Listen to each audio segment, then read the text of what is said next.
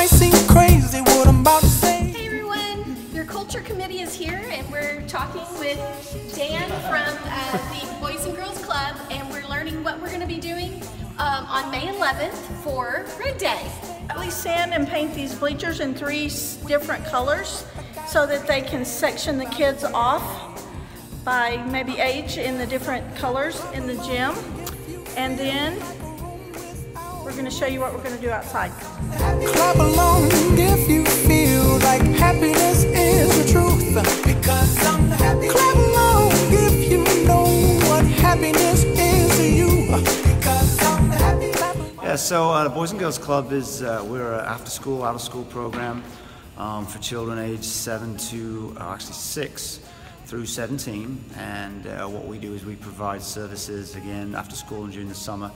But our focus is on affordability, so we only charge $10 a year for kids to come here.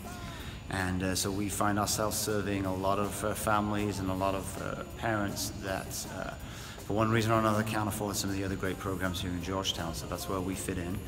We have programming that covers 3 priority outcomes of academic success, good character and citizenship, and healthy lifestyles. And so we also will feed our kids after school and during the summertime, and we just have a lot of things going on, so we appreciate your support. And if you want to volunteer, you can always call us at 868-3700. We are the only one in Williamson County.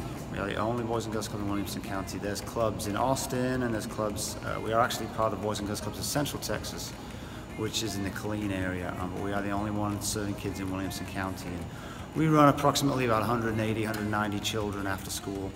And then in the summertime, those numbers will go up to 200, 250. So we keep ourselves pretty good. Bring me down.